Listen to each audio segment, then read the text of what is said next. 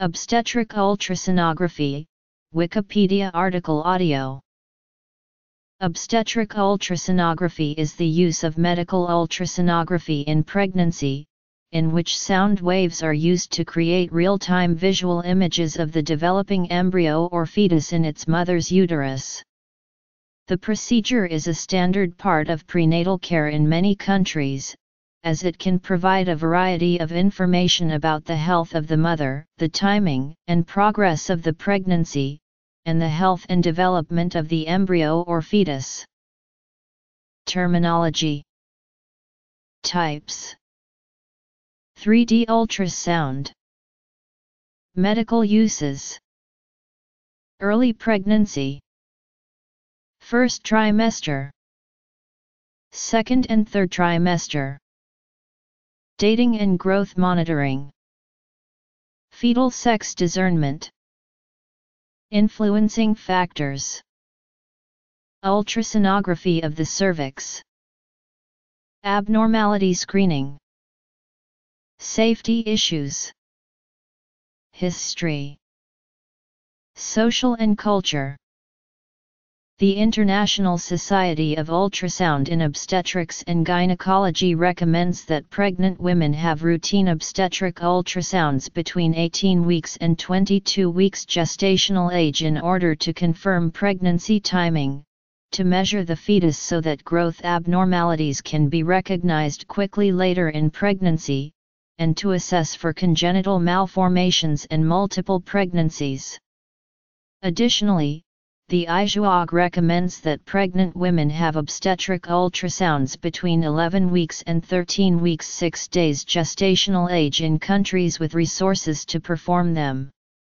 Performing an ultrasound at this early stage of pregnancy can more accurately confirm the timing of the pregnancy and can also assess for multiple fetuses and major congenital abnormalities at an earlier stage.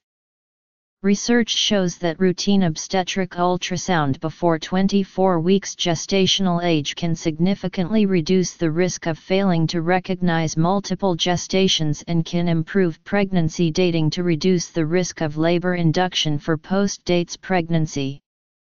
There is no difference, however, in perinatal death or poor outcomes for babies. Below are useful terms on ultrasound. In normal state, each body tissue type, such as liver, spleen, or kidney, has a unique echogenicity.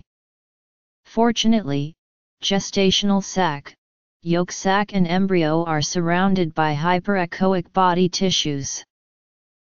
Traditional obstetric sonograms are done by placing a transducer on the abdomen of the pregnant woman. One variant, a transvaginal sonography, is done with a probe placed in the woman's vagina. Transvaginal scans usually provide clearer pictures during early pregnancy and in obese women.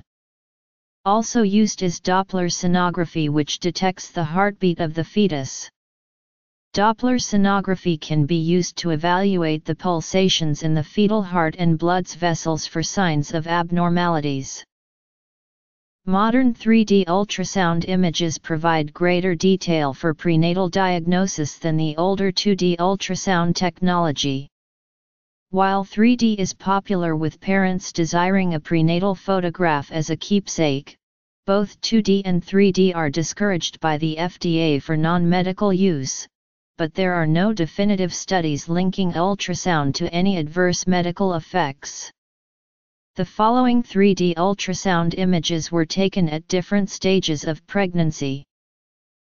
3D ultrasound of fetal movements at 12 weeks.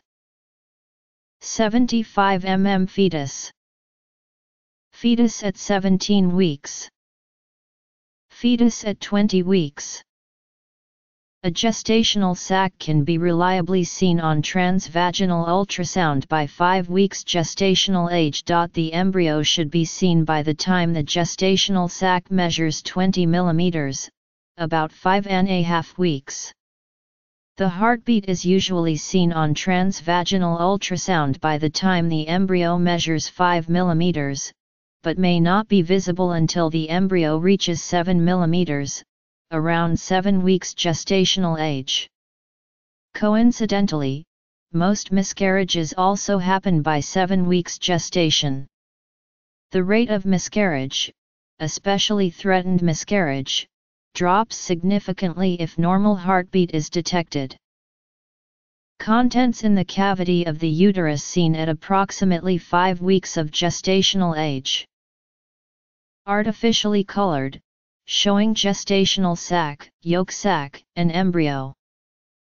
Embryo at 5 weeks and 1 day of gestational age with discernible heartbeat. Embryo at 5 weeks and 5 days of gestational age with discernible heartbeat. In the first trimester, a standard ultrasound examination typically includes.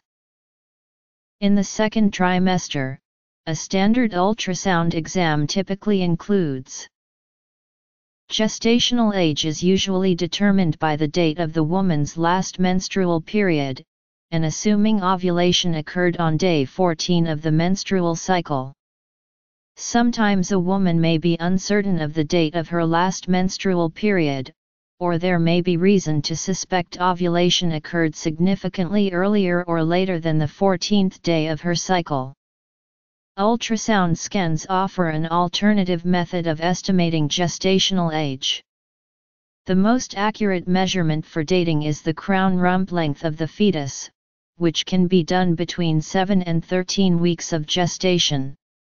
After 13 weeks of gestation, the fetal age may be estimated using the biparietal diameter, the head circumference, the length of the femur, the crown heel length, and other fetal parameters.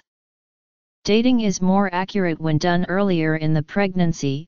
If a later scan gives a different estimate of gestational age, the estimated age is not normally changed but rather it is assumed the fetus is not growing at the expected rate.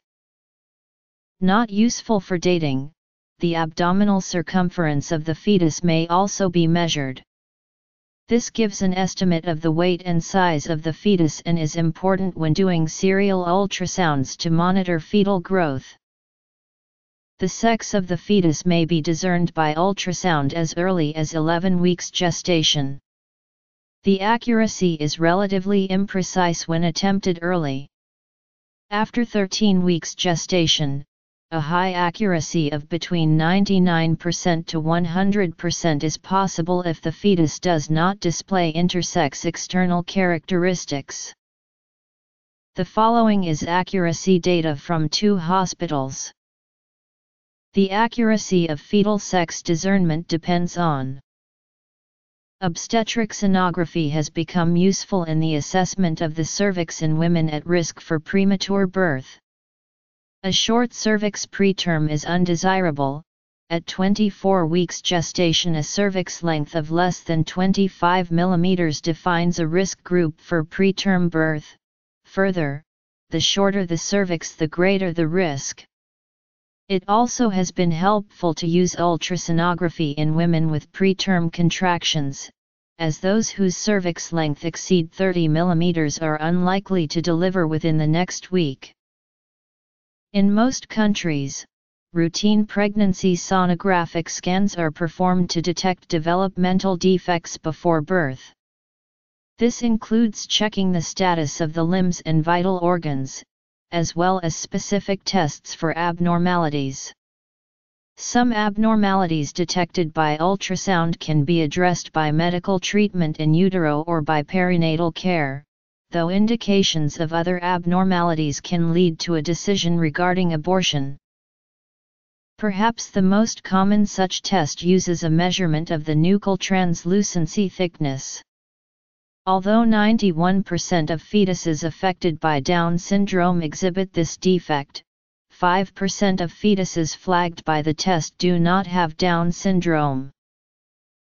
Ultrasound may also detect fetal organ anomaly. Usually scans for this type of detection are done around 18 to 23 weeks of gestational age. Some resources indicate that there are clear reasons for this and that such scans are also clearly beneficial because ultrasound enables clear clinical advantages for assessing the developing fetus in terms of morphology, bone shape, skeletal features, fetal heart function, volume evaluation, fetal lung maturity, and general fetus well-being. Second trimester ultrasound screening for aneuploidies is based on looking for soft markers and some predefined structural abnormalities. Soft markers are variations from normal anatomy, which are more common in aneuploid fetuses compared to euploid ones. These markers are often not clinically significant and do not cause adverse pregnancy outcomes. Current evidence indicates that diagnostic ultrasound is safe for the unborn child, unlike radiographs, which employ ionizing radiation. Randomized controlled trials have followed children up to ages 8-9, with no significant differences in vision, hearing, school performance, dyslexia, or speech and neurologic development by exposure to ultrasound.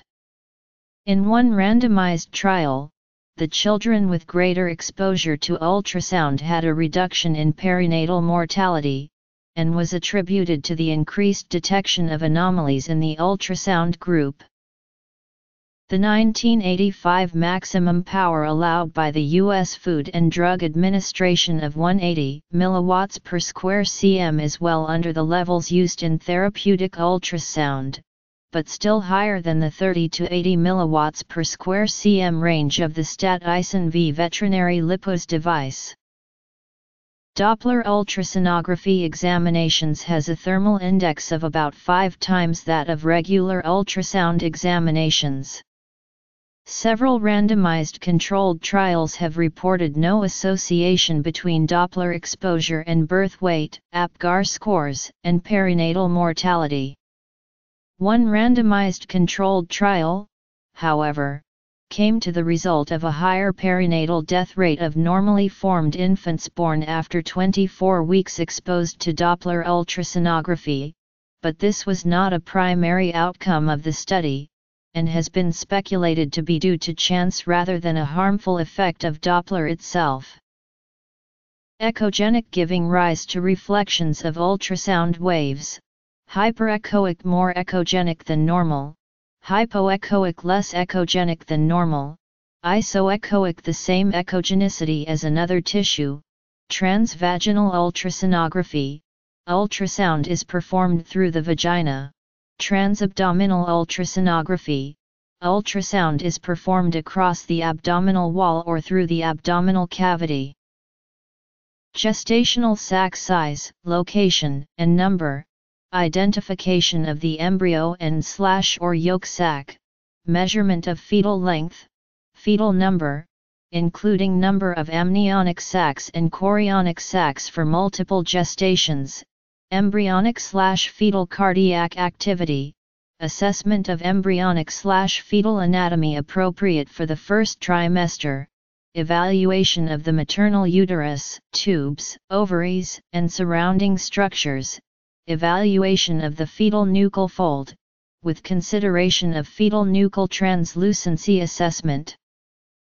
Fetal number, including number of amniotic sacs and chorionic sacs for multiple gestations, fetal cardiac activity, fetal position relative to the uterus and cervix, location and appearance of the placenta, including site of umbilical cord insertion when possible, amniotic fluid volume, gestational age assessment, fetal weight estimation, fetal anatomical survey, evaluation of the maternal uterus, tubes, ovaries, and surrounding structures when appropriate.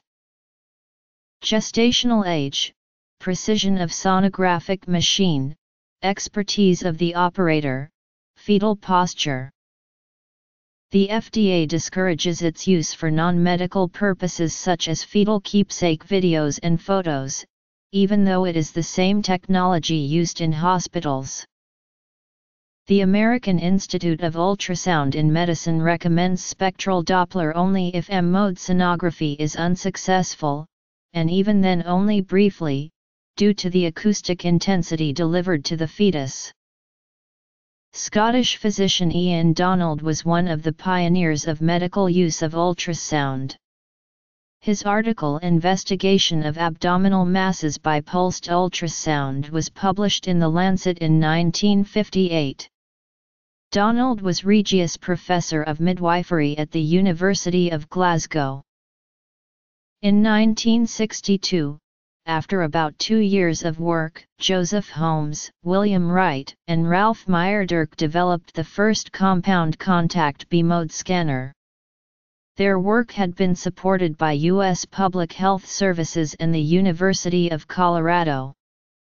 Wright and Meyerdirk left the university to form Physical Ionic Engineering Incorporated, which launched the first commercial handheld articulated arm compound contact B-mode scanner in 1963.